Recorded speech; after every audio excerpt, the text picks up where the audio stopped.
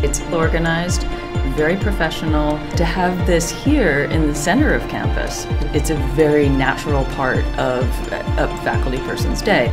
To talk about what this all means for the region and beyond, we're joined by history professor at the University of Connecticut, Alexis Dudden.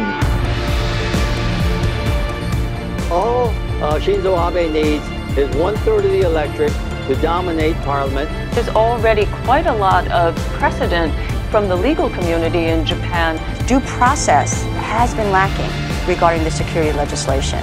Yes, the world knows that we are the basketball powerhouse. This is a really good way of demonstrating what a world-class faculty exists here as well.